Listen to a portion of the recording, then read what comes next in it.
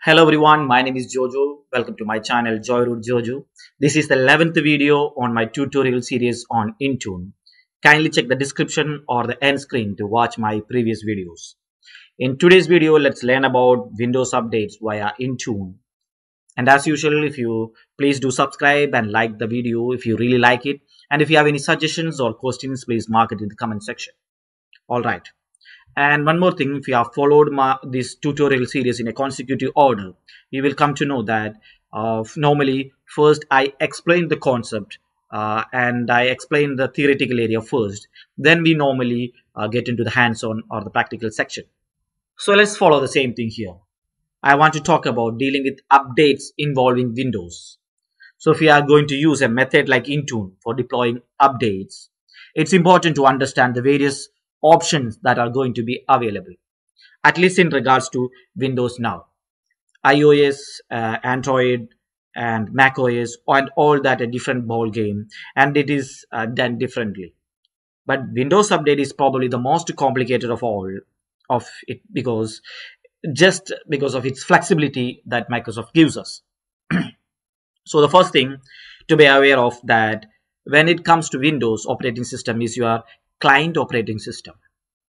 When we talk about Windows update settings here or Windows updates, we talk about the client operating system updates. They refer to the sometimes as Windows as a service. They also refer to it as the Windows servicing model, meaning that operating system is released and then Microsoft is giving to provide a servicing to it. So Windows servicing model or Windows update, we can mainly classify into two models like feature update and quality updates. Feature updates are released usually a couple of times a year and they are very large update. So the thing you want to remember that about feature update is that they are very large. It's essentially like a whole Windows operating system that's being deployed out. And when you deploy feature updates, it's essentially like doing as in place upgrade from older version of operating system to the newer versions of operating system. All right, and it's usually given a code that's like a 2-digit for year, and the other two it will be either H1 or H2. For example, H1 means first half of the year, and H2 shows the second half of the year. So generally, two updates a year. So if you check it in my PC, you go and just type WinVer and check the WinVer and check the Windows update in my operating system in my laptop. If you check it in my laptop, you could see here 23H2. Here 23 stands for the year, which means this operating system version has released in the year 2023, and H2 shows it is in the second half. If it is H1, that means the first quarter or first half of the year, and H2 shows the second half of the year. So which means this particular version of Windows has released in 2023, the second half of the year. As generally feature updates are twice in a year, 2 updates a year. Okay, that's it. So let's move on. So when you talk about quality updates are monthly update that happen on patch. Normally it is on Tuesday on every month, normally on second Tuesday on each month. There can be a little hot fixes and patches and things like that. So that's about quality update and feature updates. So if you check it in the Microsoft Intune portal, so now let's see how it looks like in the Intune Admin Center, where we can find these Windows updates in Intune Admin Center.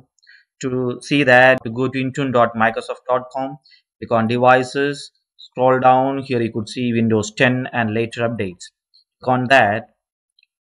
Here you can see the feature updates and quality updates. Now we have explained the difference between feature updates. Feature updates is nothing but say larger update where it takes some from older. It can be something like older versions of Windows operating system to a newer versions of Windows operating system. And quality updates are something like patches update, like hot fixes and patches. And it released every Tuesday on each month.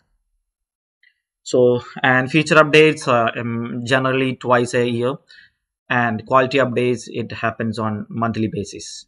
So this is the location where we can find these Windows updates And in the coming video, we will be creating these feature updates and quality updates, and we'll be updating our missions. So that we will check it in the next video. So let's go on in our theoretical area. So let's move on. Now we have update channels. Mainly there are three types of update channels, like Windows Insider, General Availability, and Long-Term Servicing channel.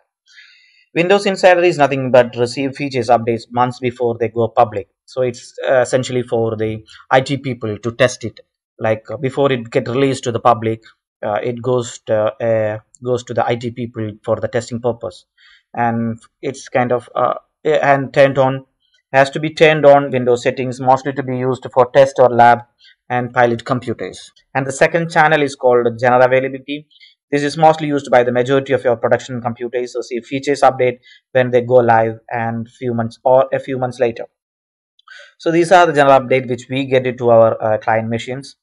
And the third one is nothing but long-term servicing channel.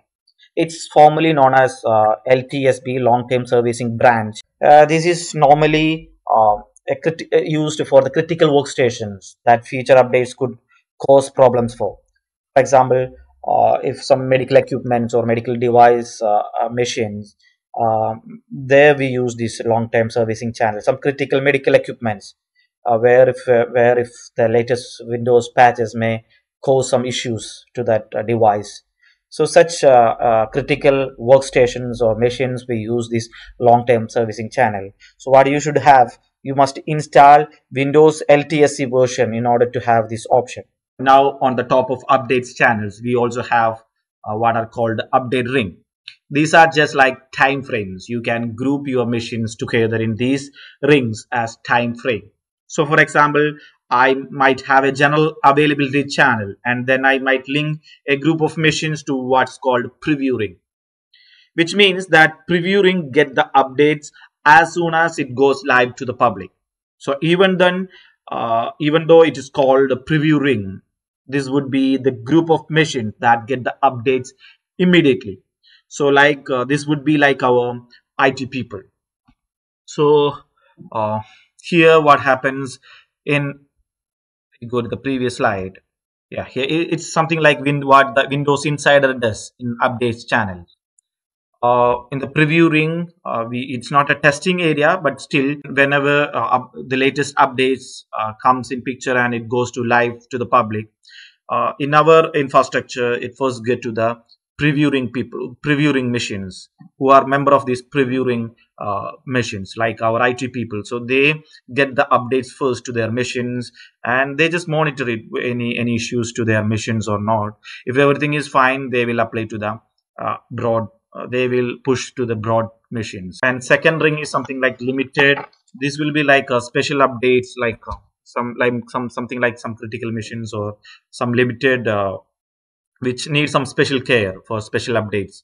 And broad rings is nothing but a lot of it's something like we update after the all these checkings, after all these preview, we apply to the broad machines. A lot of admins will do these, where when a future goes live, it might be for months or it might be a year, broad devices get the updates, because they want to make sure everything is stable before they let them deploy it. So that's what broad rings. We group our machines according to the time frame when the machines should get the updates. According to the time frame, we segregate the machines, or we group the machines like preview, limited, and broad. Now comes at last, we discuss about delivery optimization. This is a peer-to-peer option that allow Windows computers to download updates and share them with the neighboring computers, either on the same network or even on the internet. So this is an overall picture about Windows update settings through Microsoft Intune. And in the coming video session, we will create Windows updates and we'll push that from the Intune. And that's it. We'll meet you in another video. Till then, goodbye.